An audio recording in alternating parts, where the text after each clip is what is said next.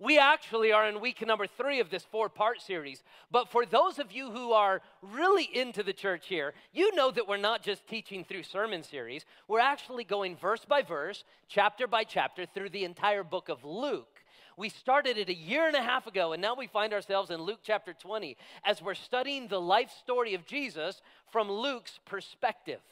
And today, as we arrive in number 3, this third sermon today, we arrive at a sermon entitled, oddly enough, Herodians and Sadducees. The big thought for today's sermon is relatively simple. It's related to the idea of religion, and it's this: religion corrupts when focused on the temporal world rather than the coming kingdom. Religion corrupts when focused on the temporal world rather than the coming kingdom. Say it with me: short-term thinking. Say it with me: short-term thinking. Say it again: short-term thinking. Short-term thinking is what gets people into trouble. Short-term thinking. Thinking ahead demonstrates maturity, possibility. My daughter, Scarlett, was 5 years old. I believe it was 5. It could have been 6. She's now much older. She's 14. But almost 10 years ago, I'll never forget, I woke up in the middle of the night, and I could hear something on the television upstairs. Our room is downstairs, their room is upstairs, and I could hear. And so I went out of my bedroom at 2 o'clock in the morning, and I crept upstairs, and there my tiny little pint-sized Scarlett was sitting in front of the television watching another episode of Sophia the First. Now, who can blame her? We've all been caught into the Netflix death trap at least once in our lives. But one episode after another, my little 5-year-old, there she was. And she didn't even act like she was tired. She saw me, she said, "Oh, hey, do you want to watch?" I'm like, "It's 2 o'clock in the morning. And tomorrow you have kindergarten. What are you doing?" And in her mind, it was so hard for her to connect the concept of watching this TV show in the middle of the night to being tired for kindergarten the next. She couldn't get it. Say it with me: short-term thinking. Say it with me: short-term thinking. When my son was 14 years old, now he's 20, and he's in college, and he's studying ROTC and national security. He's going into the Army. He's got his great mind on him, and he's going to do great in his future. But when he was 14 years old, he was an idiot, like a big idiot. Like he was not a smart kid. So, no, some of you know, because you knew him, and also you have a 14-year-old boy, right? They're all kind of, I'm just kidding. If you're 14 years old, and God bless you, you'll get out of it soon. Okay, now listen. 14 years old, and he was not doing the best in his grades. And I remember sitting down with him, and saying, "Okay, you've got to study." And he was going to obey because he has to obey. But I said, "Don't you understand how important it is for you to do well right now? You're not only preparing an academic resume for college, you're also preparing characteristics that will last you the rest of your life. You have to do well at 14. And it was so hard for him to get into his mindset the idea that what I'm doing at 14 actually matters for the rest of my life. Do you know why? Because of, say it with me, short-term thinking. Because of short-term thinking. They could only see so far away. Poke. Did somebody say, How many of you love you some poke? Can I get an amen or raise your hand? Amen. Here. How many of you say, "I don't know what a poke is"? Raise your hand. Oh, you're missing out. You're missing out. Poke. I didn't know either. And then somebody said, "You got to get some poke, Pastor." And I'm like, "Okay, poke. Sounds good to me, you know." Thank you. And there was a poke restaurant on Rainbow. I won't say which one it is because I went up there and I fell in love with poke. I went there for years, last couple years. And do y'all remember 2 years ago when every restaurant doubled their price on everything? How many of you remember that, right? And then they do it every year now? So I went back to the place and they did not raise their prices. I'm like, wow, this is like the only place, poke, that did not raise their price. And I'm like, give me a bowl of poke. And they did. They put some rice on the bottom. And then for those who don't know, it's like sushi or like fish, and they'll put it right on in a bowl form. And so they go to scoop it, and they used to use a normal size ice cream scoop. And now they used a quarter size ice cream scoop. They went in and they scooped 2 pieces of meat. And I said, could I get another? They said, oh, it'll be extra. And 2 pieces of meat. And I'm like, okay. I told my friend Michael McConnell, for those who don't know, he's one of our deacons, and he's a businessman. I was telling him about it, complaining about poke. And he said, what did they do? I said, well, they decree. He said, oh, man, classic mistake. For those who don't know, Michael McConnell is a wonderful businessman. He said, oh, classic business mistake. I said, really? He said, yeah. He said, oftentimes whenever a restaurant goes into tough times, they will do one of 2 things. They'll raise the prices, which is what you're supposed to do to pay for the product, or they'll lower the quality or quantity. He said, it's a classic mistake. Those who don't know business often lower the quality or quantity. He said, I guarantee they'll be out of business in 12 months. Sure enough, I never went back and went out of business. Why? Short-term thinking. Say it with me. Short-term thinking. The biggest problem with religious people is short-term thinking. Whether your religion is the modern world and what you can get out of it, we'll call it hedonism or materialism, and all you do is worship now humanity, or whether it be one of the plethora of religions that have been offered to you throughout the ages, and you pick one, and you think, if I do really good to please this deity, then tomorrow things are going to be good for me. But it's still short-term thinking. Now, Jesus is dialoguing with the disciples, but more so with the people in the temple. If you don't know the context of the story, I have to set it up. Jesus, if you remember, is in his final week of life here on the planet. He has left, the Bible says, Galilee. He has arrived in Jerusalem. He went down into the temple. On Sunday, he arrives in Jerusalem. That's called the triumphal entry. On Monday morning, he arrives in the temple, the outside courtyard. If you remember a couple weeks ago, I talked about it. He took a whip and he drove out all the money changers and he drove out all of the religious merchants. Why? Because the area called the court of the Gentiles was designated for rabbis to teach people, both Jews and Gentiles, about God. And so he cleans it out, and on Monday, Tuesday, and Wednesday, Jesus spends time teaching people right here, just a few days before they kill him. There he is, teaching. And as he was dialoguing, last week we saw the story of how he began to argue with the Pharisees. And he told a story that the Pharisees were really offended with. And as he told this story, the Pharisees were really upset because they're like, I think the story you told is trying to tell us that we're wrong. And Jesus was like, yes.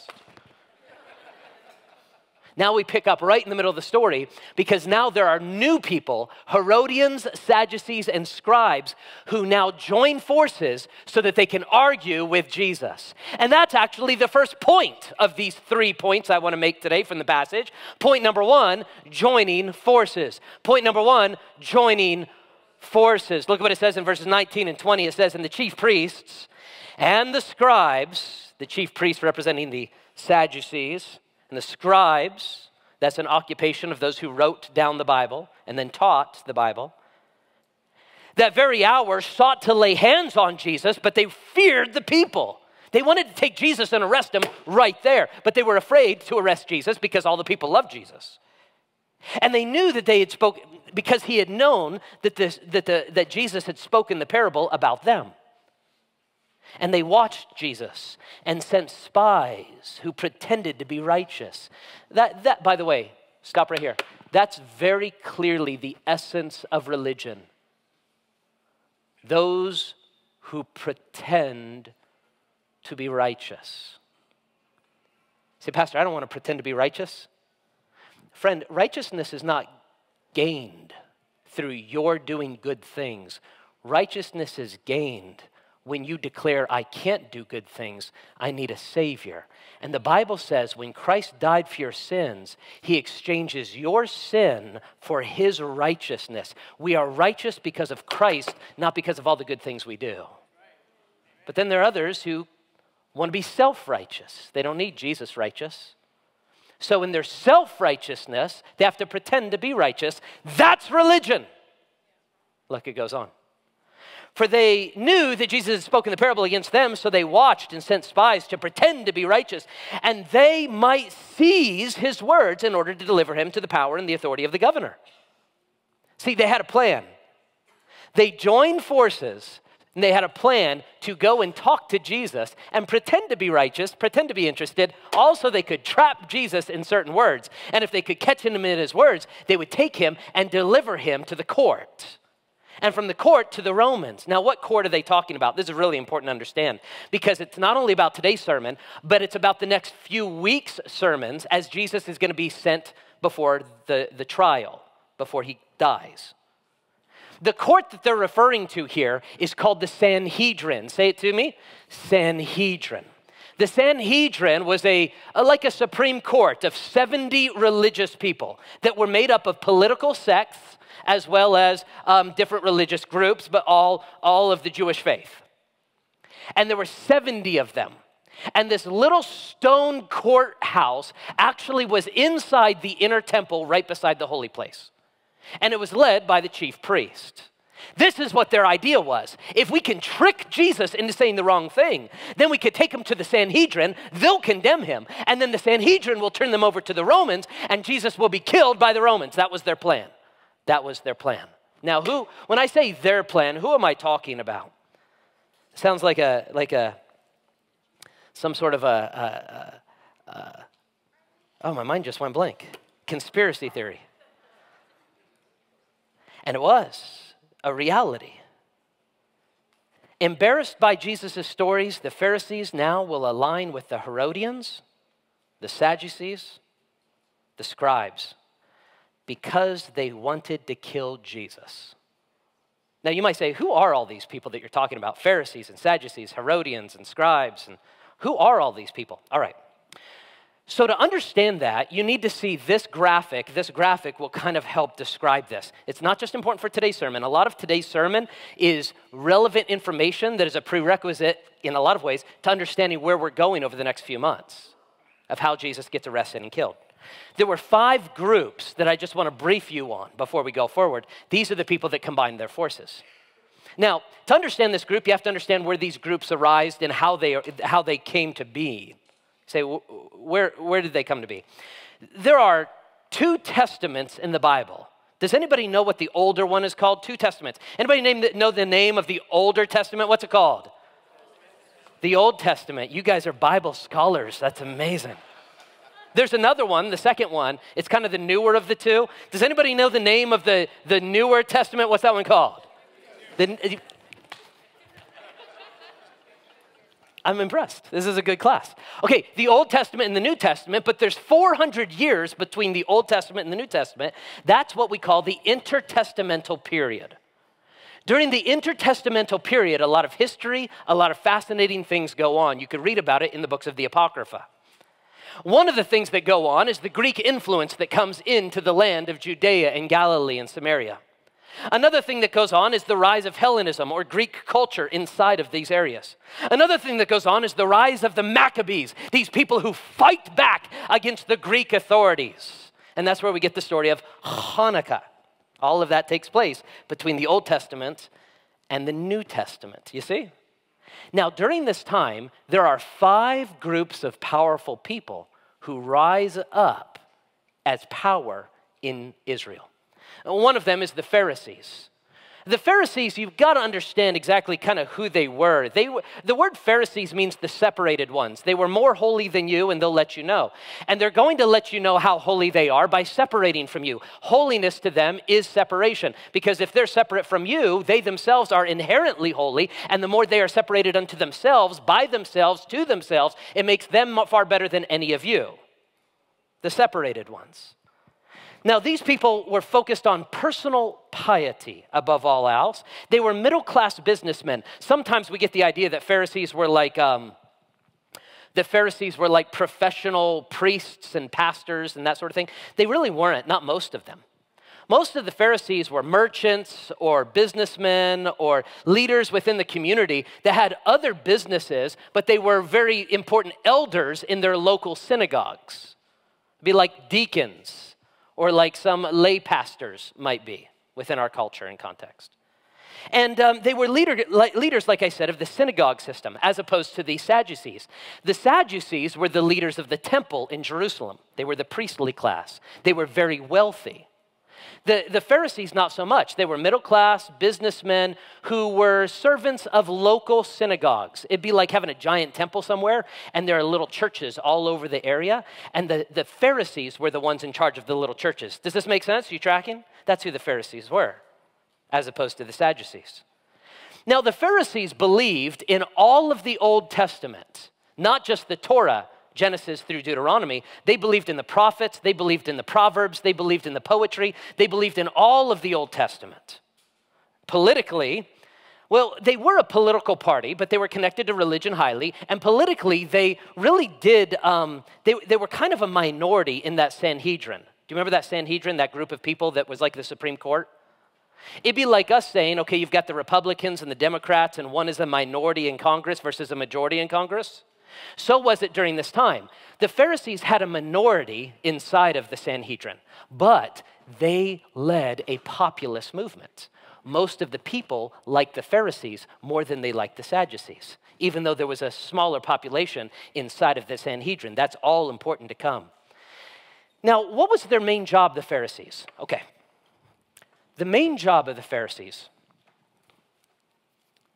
their goal was to take the Old Testament and teach common people how to follow the Old Testament.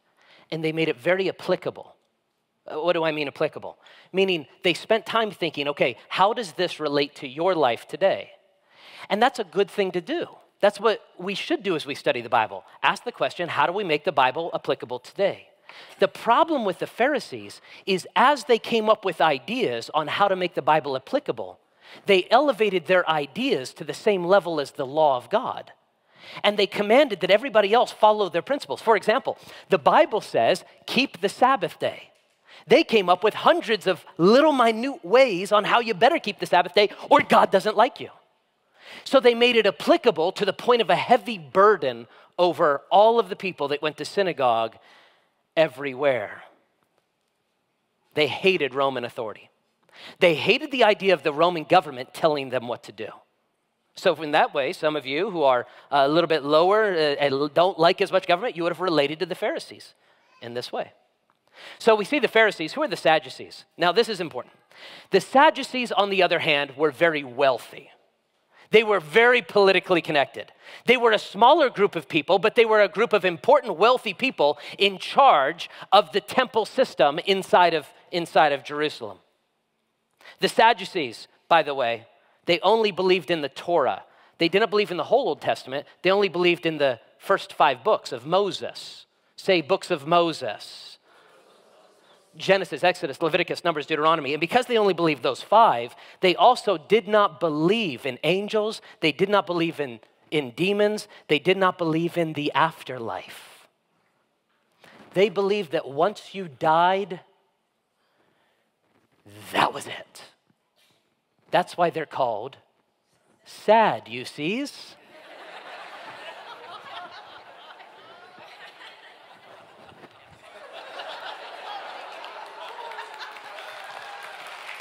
Thank you. Thank you. I promise you'll remember one thing from church today. Some of you who are thinking about the football game are like, what just happened? What? Sadducees, because sad, you see, they don't believe in the afterlife. Okay, we're going to get more on that in just a moment. These are the people who controlled the populace of the Sanhedrin, meaning there were more seats that were given to the Sadducees than the Pharisees. They supported Roman control. Now, let me ask you a question. The Pharisees did not support the Romans, but the Sadducees did. Why do you think the Sadducees liked the Romans in charge? Why do you think? Because they were the elite. They had a lot of money. They had a lot of power. They controlled the temple. As long as there was a status quo that they could keep, they wanted to keep the status quo because of their religious position. The Pharisees, the Sadducees, then there's the Herodians. When I say the word Herodians, what's the aspect of that word that really stands out to you that you already know? What's the part of the word that you already know? What is it? Say it out loud. Herod, yeah. So the Herodians were supporters of King Herod. The Herodians were a small but powerful, a very small but loud political force. And they were not about King Jesus. In fact, they did not want a Messiah at all. They were all about Herod for king. Herod for king. They wanted to support Herod. They loved Roman authority, even more so than the Sadducees loved Roman authority. And this goes back to the history of why. There was a guy named Herod the Great, and he was a big leader in the Middle East. And during the fight between Mark Antony and Octavian, if you remember your Roman history, King Herod picked the right side. And when he picked the right side, he was set up as kind of a puppet king, a vassal of the Roman government over the entire region. And he had a lot of followers. It wasn't a huge group, but they were definitely pro-Herod for king, pro-Roman Empire, which means they were also pro-taxation. That's going to play into the story here in a minute. Herodians, did they like Roman taxation or not? Yes or no? Herodians, did they like it? Yes or no? Yes. There's a group called the Zealots. The Zealots did not like Roman authority. They were the freedom fighters of their day. Their statements would have been only submissive to God. Already some of you are like, that's what I would have been. I would have been a zealot during the time. They believed in no government authority. They wanted no government authority at all. It was God and them. That's it. That's it. Back to the great time of the judges where everything was perfect. That was their mindset. Thank you. And the Zealots were willing to kill and murder and commit acts of terrorism to get what they want. Their aspect was violence is necessary and we will kill anybody in charge. They were the terrorists of the day. There was one of Jesus' 12 disciples who he used to be a zealot before he became a Christian. Anybody know the name of this one disciple who used to be a zealot before what was his name? What was his name? Simon. Some of you know Simon. So he was a terrorist and Jesus saved him. Isn't it amazing that Jesus can save anybody? Can I get an amen? There's also another one that gets saved later on in the story. Do you remember when Jesus, we're going to see it in a couple weeks, when Jesus is in court and he's about to be killed and Pontius Pilate stands up and says, okay, I get to release one of these two people. Do you want Jesus the teacher or do you want, who was the other guy? Barabbas. And he was known as a what? A zealot, a murderer, a terrorist. And you know what the people called for? Give us Barabbas. He was a zealot. There's another group called the scribes. The scribes were not a political sect like the others. The scribes were an occupation, a job, a historic one that goes back thousands of years. They used to be people who would just write what the king said. In the Jewish community, a scribe was somebody who wrote out the Bible. But by the time of Jesus, they were not just people who copied the scriptures. They were people who taught the scriptures and interpreted the scriptures in the local synagogues. Some of the scribes were Pharisees, yes. That's why Jesus says in Matthew chapter 23, woe unto you scribes, Pharisees, hypocrites. Remember that part? Sometimes they were the same. But there were some scribes who were Sadducees. There were some scribes, very few, who were Herodians. And there were some who likely, secretly, quietly, scribes who were zealots. The big problem with the scribes is they focused on minutia rather than the major laws of God. Jesus says to them later, he says, you strain by swallowing a gnat, but you're willing to swallow a camel. They focus on tiny little things. Next week's sermon is going to talk about how religion loves to focus on tiny little aspects of minutia and forget the great law of God. Now that you understand these 5 groups, what's the point? The point is this. All of them hated each other. You say, wait a second, I don't get it. Political parties who hate each other. Pastor, tell me what you mean. Because it's hard for me to understand.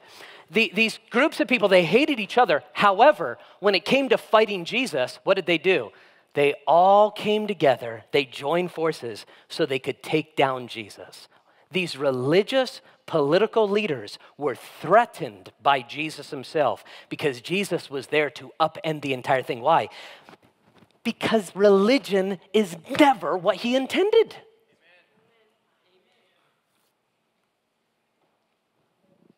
Number one, joining forces. Number two, political allegiance.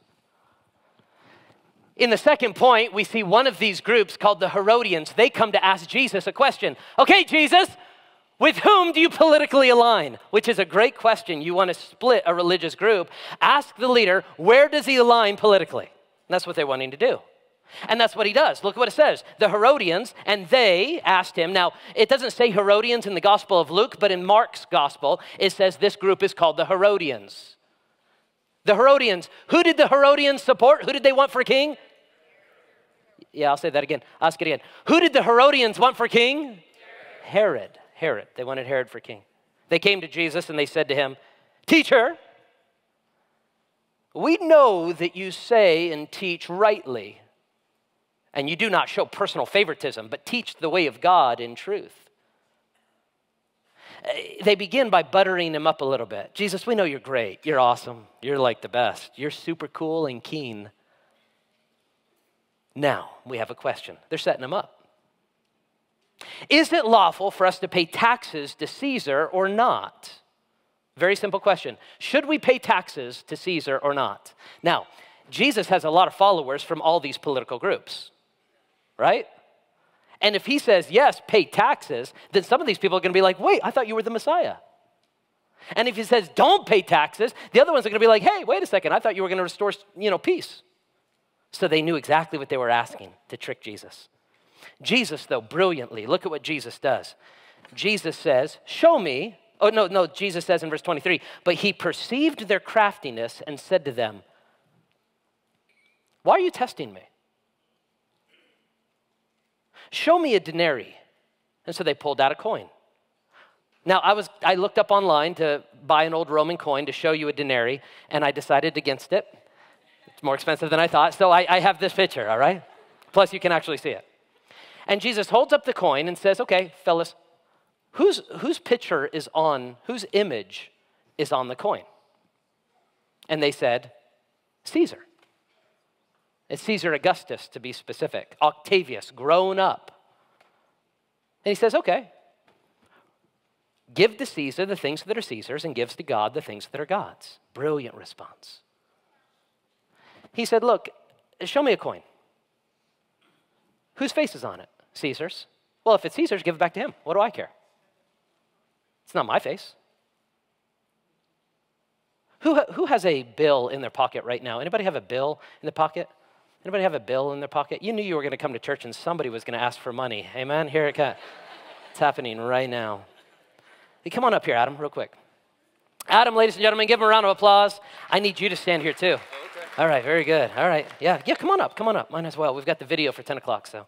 All right, very good. All right. Adam, whose image is on this $1? By the way, great job bringing a $1 bill. This man is smart. I don't know what's going to happen to it. Whose image is on this $1 bill? George Washington. George Washington, right? And then I would say exactly what Jesus said. Therefore, give to George Washington what is his. Give to Washington what belongs to Washington. I don't need it.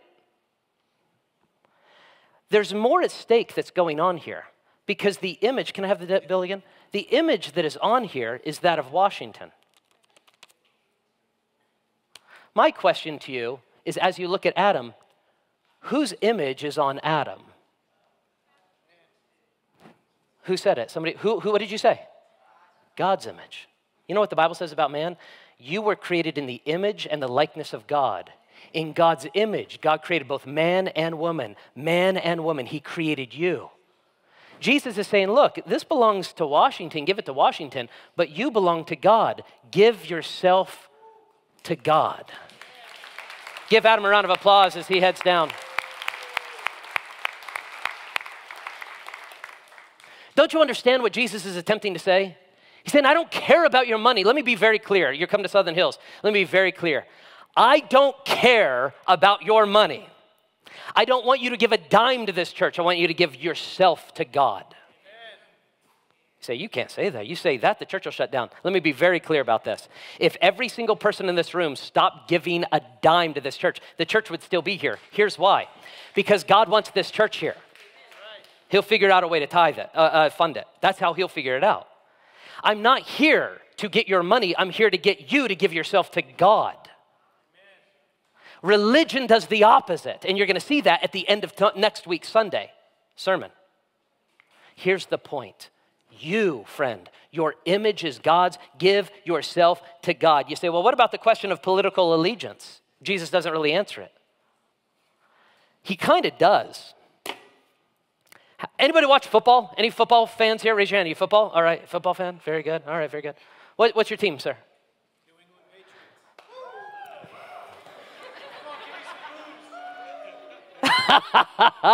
There's like one lady like, woo!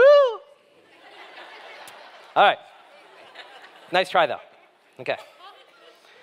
I want you to say it out loud. How many of you, out loud, I want you to say it out loud. How many, in a normal football game, how many teams are on the field? How many teams? Wrong. There are not 2 teams on the field. I'm going to try one more time. How many teams are on the field, normal football game? How many teams? There you go, 3. Who said 3? Who's the 3rd team? The refs.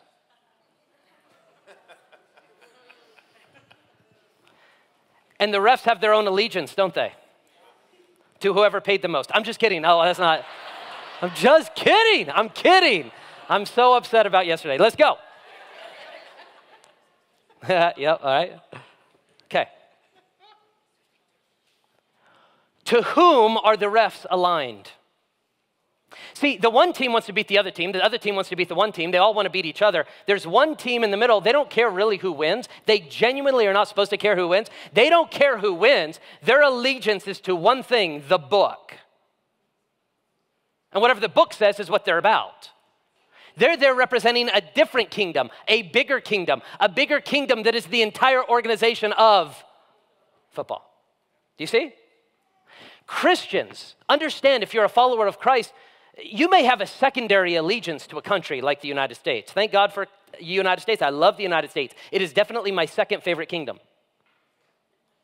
You may even have a tertiary or third allegiance to some political party. Good for you. That's nice. They might be most representative of what the book says. But your allegiance is to another kingdom, and what you focus on is the book. And if either team goes against the book, then you point out, hey, you're against the book. That's what a Christian does. Do you understand? And that's what Jesus was doing. So number 1, we see in this passage, joining forces. Number 2, we see in this passage, political allegiance. Number 3, in this passage, we see, what were they focused on? The future kingdom. Number 3, the future kingdom. Where everybody else was focused on the temporary world, Jesus wanted to break their mindsets and have them focus on the future kingdom of God. And that's what he does in the next question. The Herodians sit down, and now it's the Sadducees. Look at what it says in verse 27. And then some of the Sadducees, they deny the resurrection. They deny the afterlife, which makes them...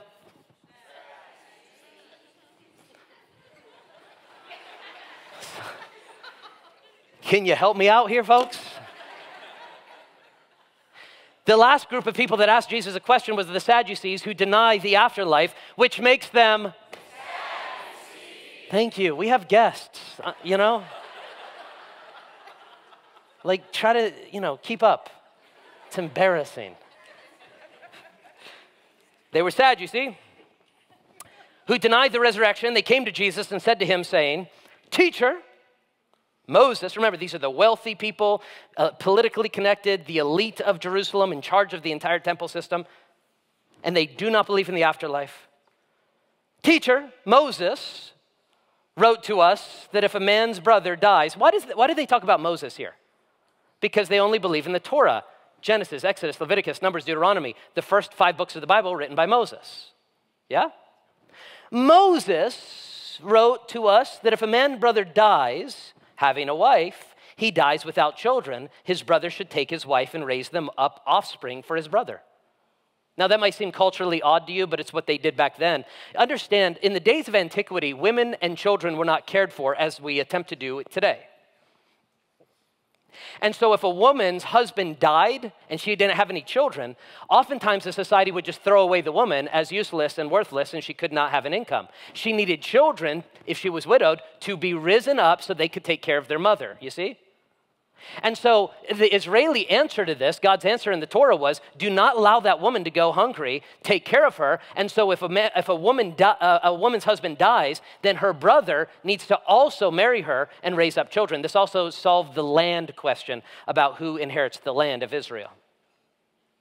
Now, so their question says, having a wife, he dies without children. His brother should take up his wife and raise up offspring for his brother, verse 29.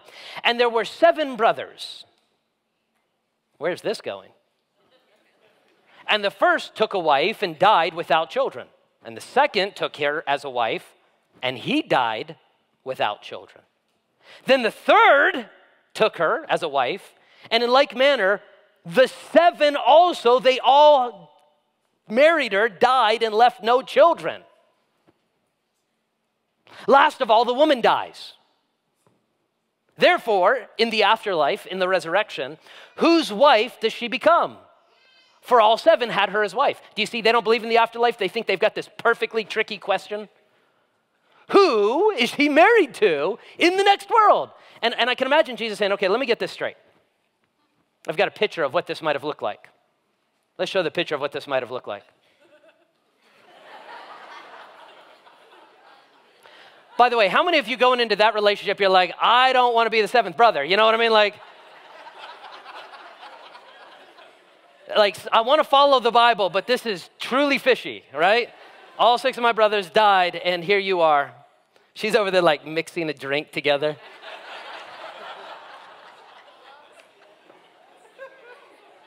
Don't marry that woman, dude. Do not marry that woman. But nonetheless, it was the law back then. Okay, now. So they asked Jesus this question, when we get to the afterlife, when we get to the kingdom of God that you believe in, Jesus,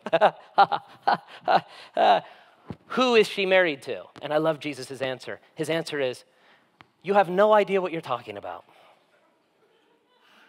It's amazing how many religious people have no idea what they're talking about. You have no idea what you're talking about. And look at what Jesus goes on to say specifically to this question. By the way, some of you, well, you heard this idea. Well, look what it says. Look what it says. Jesus answered and said to them, sons of this age marry and are given in marriage. The sons of this age, people in this age, they get married. But those who are counted worthy to attain the next age or the kingdom that is to come, and the resurrection from the dead, they will neither marry nor are given in marriage. There is no marriage in heaven.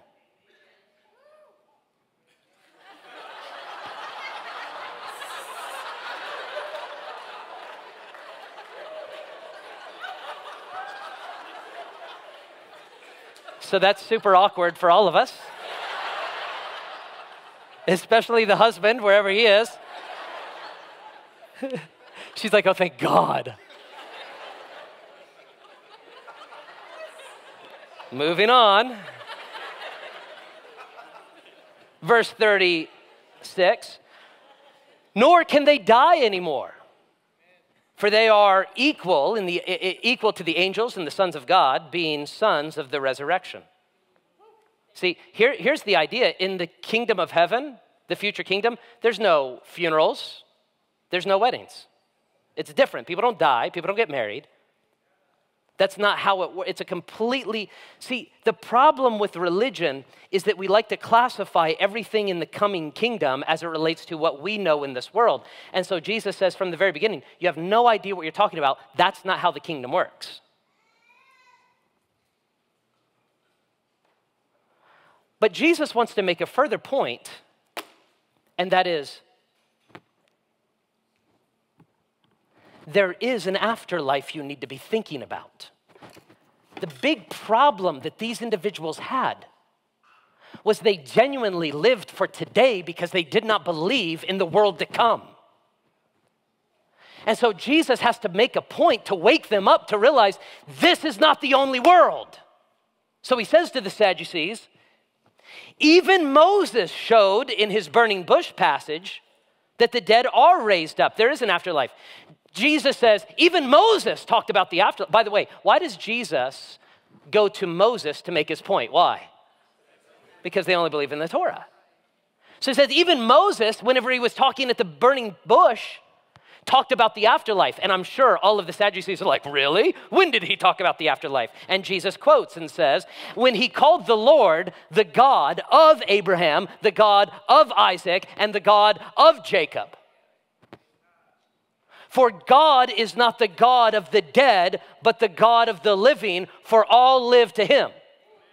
Now, some of you may have not caught the rationale behind Jesus' argument. Jesus says, so you think there is no afterlife. Correct. But Moses said years, hundreds of years after Abraham and Isaac and Jacob were dead, Moses said, I follow the God of Abraham, Isaac, and Jacob. Why didn't he say, I follow the God that Abraham, Isaac, and Jacob used to follow? Because they're alive.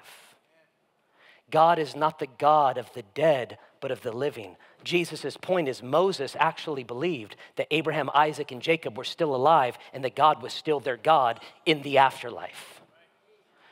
Jesus' rationale and logical argument was locked in and solid.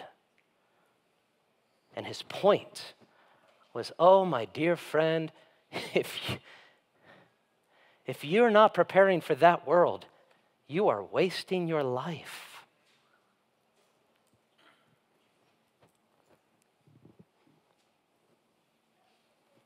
Each of these groups had their lives so entangled with this present world that they never thought about the coming kingdom. That's the problem with religion. Whether religion you follow is some modern, humanistic, materialistic, deistic version of the way the world, or whether or not you've picked some traditional, religion focuses you on the minutia of the moment rather than the kingdom to come. I sat with, last Sunday afternoon, I sat with a young man named Dennis. Dennis is 27. He wanted to meet with me, and I said, sure, let's talk. And he said this to me. He said, Pastor, I'm 27. And he looked across he looked me square in the eyes, and he said, the last 5 to 6 weeks, my mind has just been opened. Everything that I have been living for is the opposite of what I need to be living for. This world is not all there is. We're to be living for the next world. I said, exactly. He said, I feel like I've wasted so much time. He said it at 27. Some of you are realizing that now. We talked about 5-year-olds. And how when a 5-year-old can grasp the idea that if I go to bed now, kindergarten is going to be a lot more fun in the morning. When a 5-year-old gets it, that's maturity because they are not stuck in short-term mindset.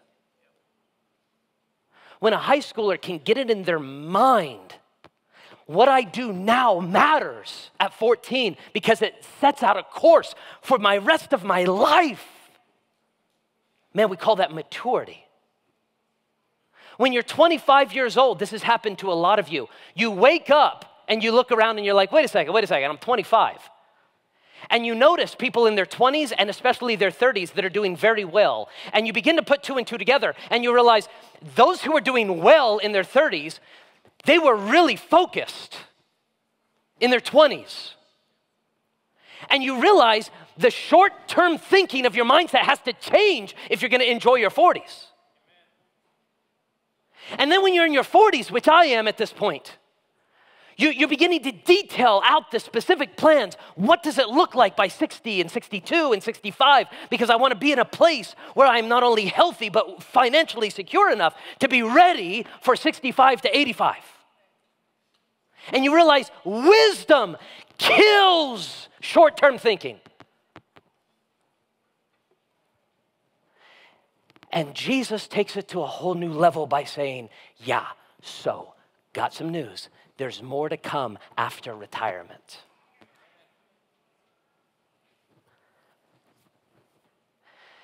And some of us have started to rearrange our entire lives around the idea of the kingdom that is to come.